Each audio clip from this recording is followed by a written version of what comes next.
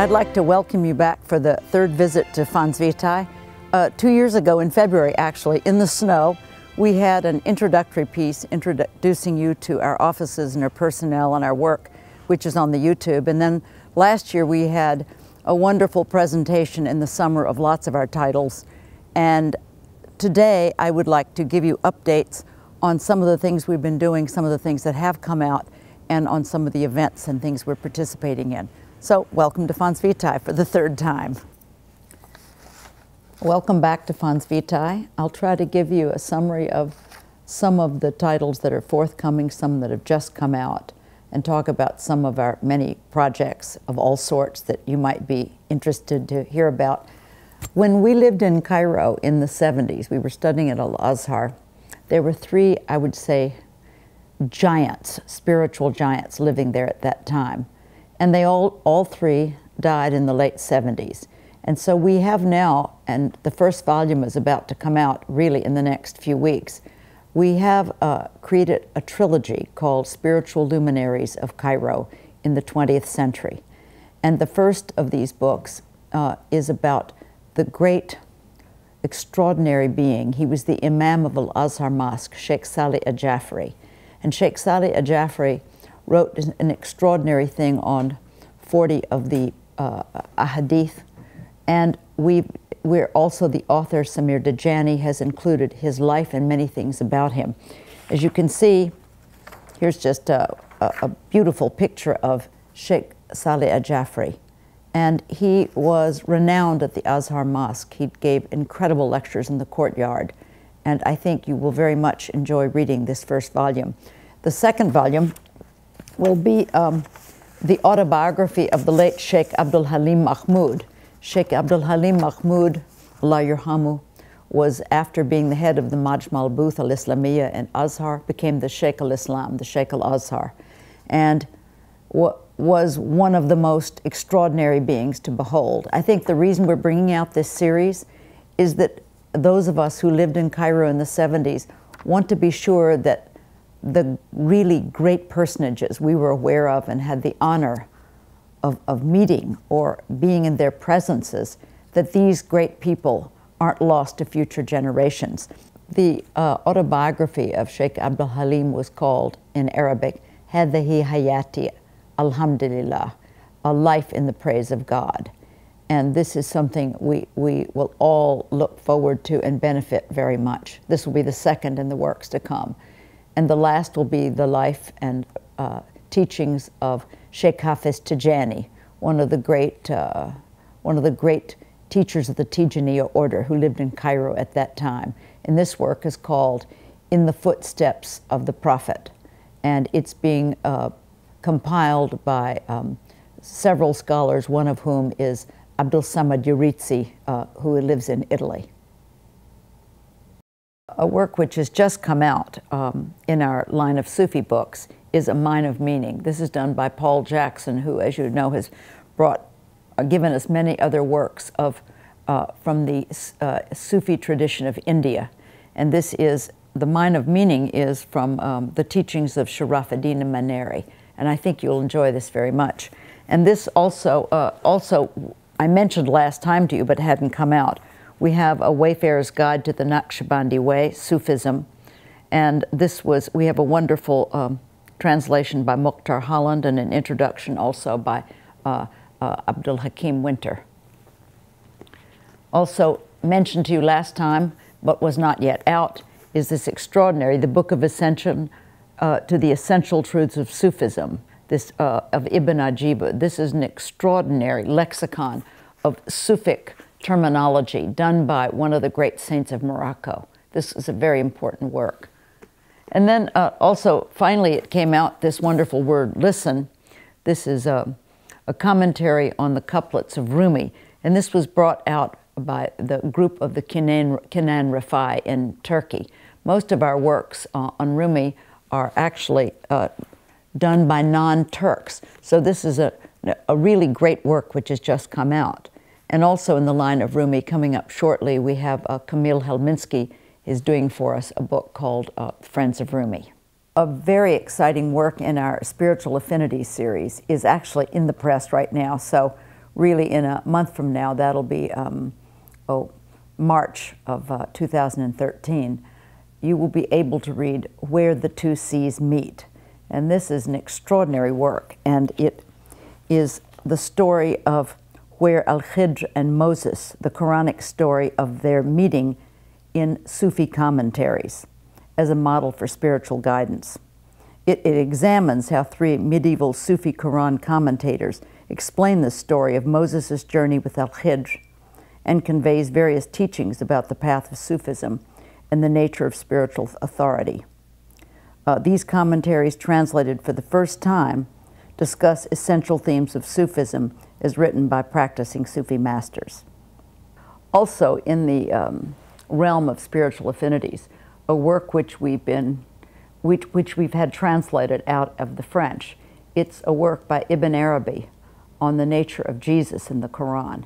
And this, to have an understanding of Jesus from that perspective, from the level of such as Ibn Arabi, is going to be quite something. We translated it out of a French edition, and now it's in the final stages of editing, and we expect to start typesetting this very soon. Along these lines, a foundational text that I mentioned to you last time is now out. This is a work called Medieval Literacy, and this is foundational because what this work does is it collects all the terminology that's used in the Middle Ages at every level of literature, art, theology, and puts it into kind of a lexicon where you can look up a term like the Great Chain of Being and actually understand it. It's the first of its kind. Normally people have had to go from book to book to book to get an understanding and a picture, and it's replete with diagrams. I think you'll enjoy this one very much. And also in our Merton series, as you know, we had brought out last year the wonderful book of called A Silent Action, done for us by the Archbishop of Canterbury, Rowan Williams. And this is quite extraordinary, quite a jewel, this book. And along those lines, we also have from Brother Paul Quanon, Merton's novice at the Abbey of Gethsemane, his wonderful work called Monk's Wear, in which we have not only his really delightful and hilarious, often poetry, but beautiful photographs of the habits and things that monks wear. And Paul has just finished another book, which we've published, which is called Monk Script 2. That is now out. Monk Script 2 includes very interesting writings which really open up the inner life of the monastery, but it includes even an essay, a wonderful essay by Coleman Barks. I'm sure you all have been following our Merton series, Merton and Sufism, Buddhism, Hesychasm, Judaism, and the Merton and the Tao is nearly ready. It's getting the index put in now. And so I expect here in Louisville in 2013, keep your eyes peeled, we'll have a Congress on Merton and the Tao, which ought to be great fun for everyone. I'm sure all of you have been following with great excitement the Great Tafsir series. We have two that are about to be added on to. This is the Tustari, which came out last year, and the Tustari joined the Jalalain in the Ibn Abbas and the Nuzul. And so we have 4 of the series that we're doing in conjunction with the Ahlul Bayt Foundation in Jordan. Nearly ready for publication is the first half of the Kashani, as well as a selection from Al-Kushairi. The Tabari is in the last stages of review and the introduction underway. Fons Vitae has done also on its own, it's done 2 other tafsir. Last time I talked to you, the Spiritual Gems. This is Jafar as-Sadiq. This is an enormously important work, and this came out in the past year, joining the immense ocean, which is really the Bahr al-Madid. It's a tafsir of Ahmed ibn Ajiba, which gives both the literal and the inner meaning of 3 of the different surahs of the Quran. Ali Guma is the Grand Mufti of Egypt today, and he has come out with a book, which we've had translated from the Arabic into English, called Responding from the Tradition, 100 Contemporary Fatwas. This is an important work which will bring to the West a deeper understanding of how a juristic opinion is made on various subjects that occur in modern day life. John Esposito, who is a professor at Georgetown, has said, Ali Goma has emerged as one of the most influential Muslim scholars in the world today. This work provides a substantial representation of how he interprets Islam in the face of old and new challenges. It will be an indispensable resource for any student of modern Islamic piety, theology, and law. I think so many people have the wrong opinion about Islamic law that a work such as this, which shows how issues that emerge today can be treated in a fresh and profound way, would be of great interest to anyone. Really, one of the finest books that Fons Vitae has been honored to present is The Spiritual Teachings of the Prophet, Hadith with commentaries by the saints and sages of Islam. Here we have an extraordinary collection of ahadith, which are spiritual, in Arabic, with the English translation underneath.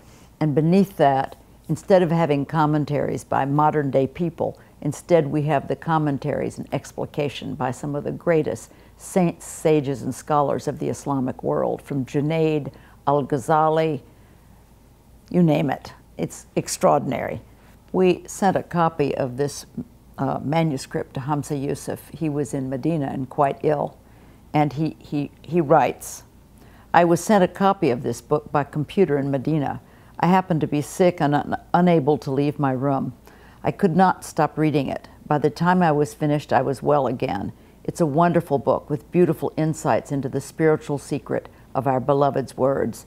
Imam al-Haddad said that the reason Imam al-Ghazali, toward the end of his life, read only the Quran and Hadith is that his station was so high and his state so elevated that by then only direct revelation could nourish his soul.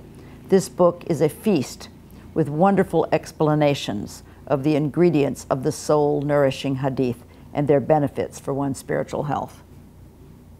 Now, I know everybody's been waiting for a portrait of the Prophet as seen by his contemporaries, and every year we put you off again.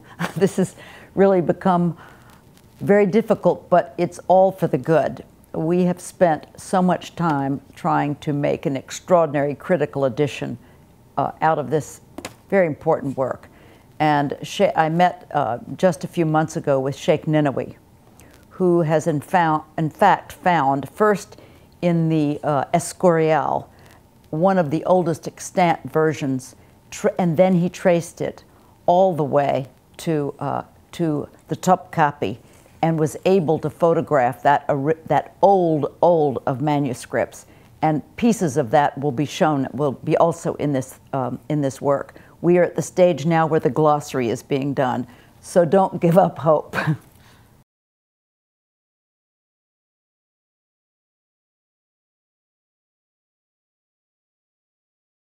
Our Ghazali series for children has developed quite a following, and we're doing the very best we can. We've completed book 1 and 2 for the 12-year-old and 5-year-old. That means we've done the actual text and workbook for the 12 to 18-year-olds, and we've done the text and the workbook for the 5-year-olds for both Kitab al-Ilm and the Kitab al-Aqidah. We're having problems actually getting illustrators that everyone likes. I've just been on a trip in the Middle East. I've been to the Emirates, I've been to Cairo, and whatever I show, I get some people who like things and some people who don't. And I'm really looking for people out there who are illustrators who'd be interested in this project. I don't, what we're getting is wonderful, but we have to keep working together to do this.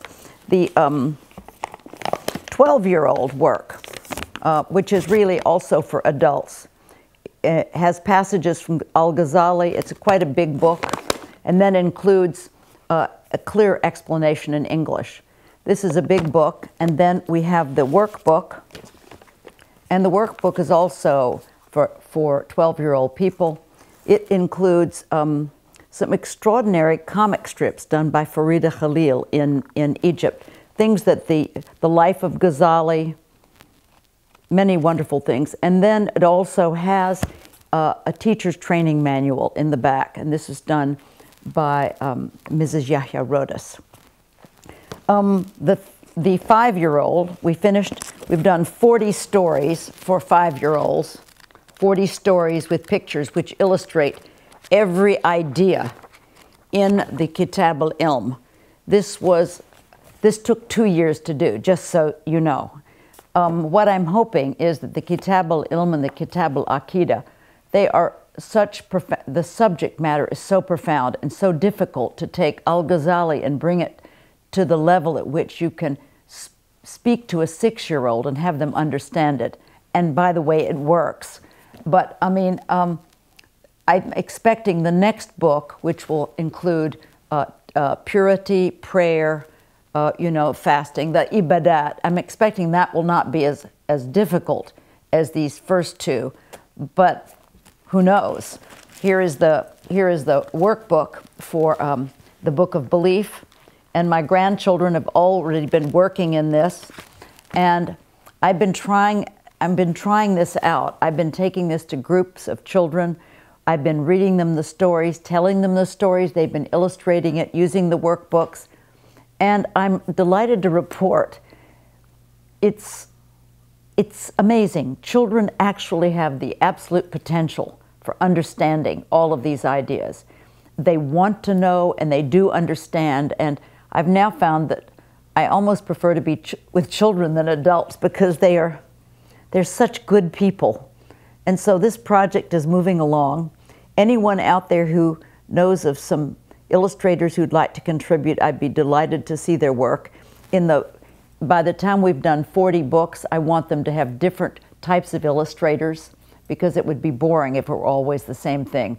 So I'm really asking you out there who will benefit from this project to give us a hand. And also shortly we'll put on our website some footage of my giving some lessons to some children in Cairo, whereby you can see the method and you can see some of the artwork that the children are doing.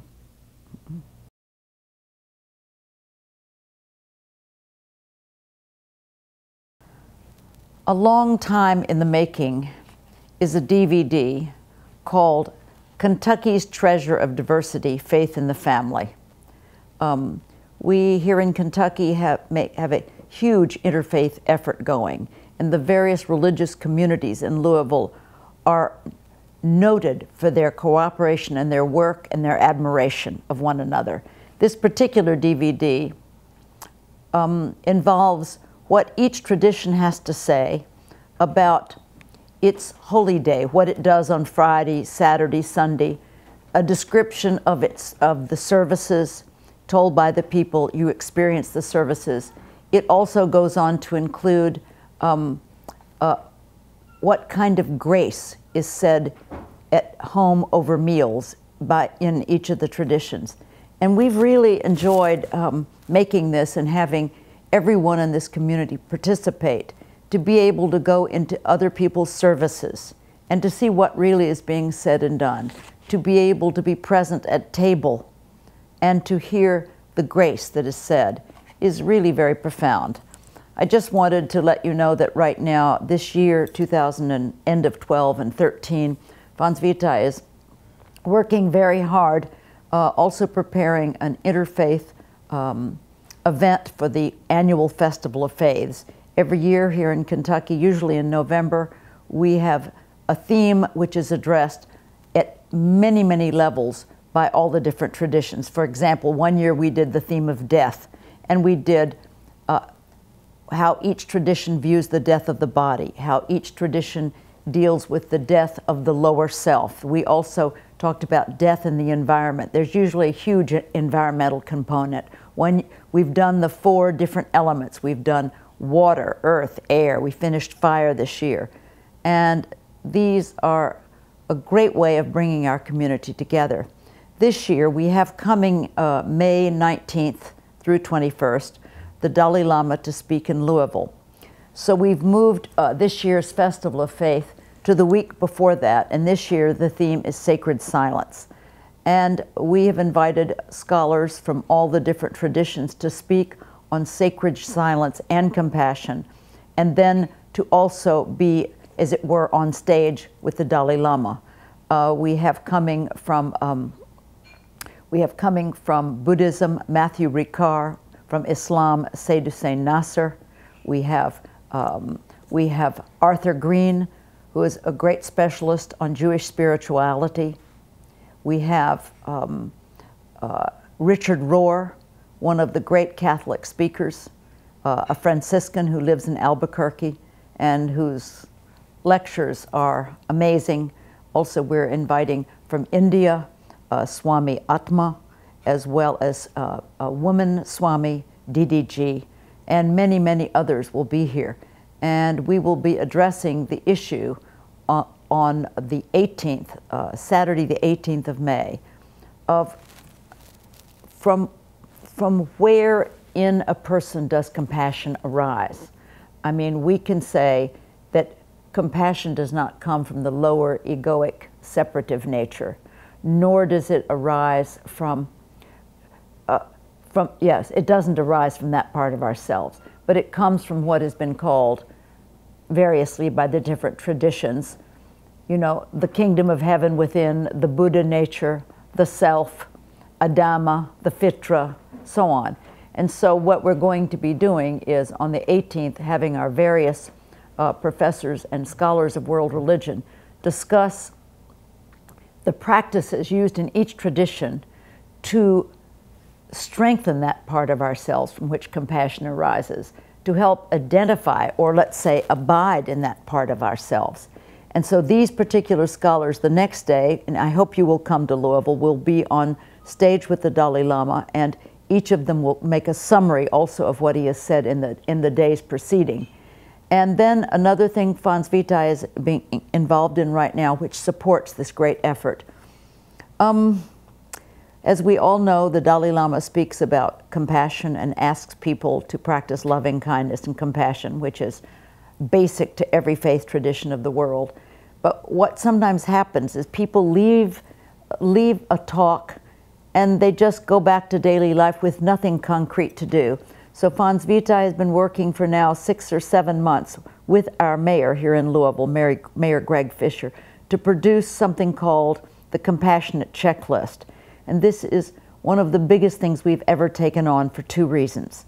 One, what we are printing is a large 8x10 booklet, which will be given out in Louisville in April at our Give-A-Day. Give-A-Day is we had last year 90,000 volunteers who all come together and address the needs of our community. But often, people don't know what the exact needs of our community are about. So we have gotten in touch with all of the nonprofit organizations, and I assure you there are hundreds, and each have written in their concrete volunteer needs. I mean, one institution, Bridgehaven, for example, needs someone to come Mondays from 2 to 4 to teach art to these people who have been in mental institutions, and now they're in kind of a halfway house preparing to resume normal life. But they also need a handyman once a month, and they need someone to come and do the gardening. So what we've done is, because everyone has different aptitudes, we have tried to break up all the needs of our entire community into categories, whether it's caring for animals, welcoming our refugees, cherishing our elderly. I mean, the list is, we've got about 19 categories. And so at this moment, every organization is sending in their needs, and we're putting them in the different categories so that people can easily go to a page that interests them. Perhaps you just like the out of doors, want to plant trees, want to collect trash, you know, in the parks, whatever it is. But the major part of this checklist is we are now dealing with our entire school system, the public school system, all our independent and religious schools. We're talking about hundreds of schools. We've been working with them since September to create a compassionate school system. And we are asking each school to have its students practice, write about, talk about, and practice ways of addressing issues which really require compassion. I've been going to schools now for the past few weeks. What we try to do is we've identified children really are miserable when they're left out or excluded or teased or bullied. So what we're doing is we're taking groups of children, and we will have two go over here, and this one will tease or bully that one, and then we will say, and what will the class do? And then someone will come and join and say, no, that's not a nice thing to do. You come with me. You come and join part of the group. And the same thing with being left out. We have students stand and try to approach a group, then they're rejected, then the group suddenly realizes, no, we want to join them. And so what we're doing is we're also creating in this checklist a place where the entire school system is presenting what they are doing to act compassionately among one another. And on the 21st, the day the Dalai Lama leaves, he will meet with 15 representatives from every school to discuss their extraordinary efforts toward compassion. And this will be simulcast among our schools so that our children may take advantage of this wonderful historic visit. Thank you very much.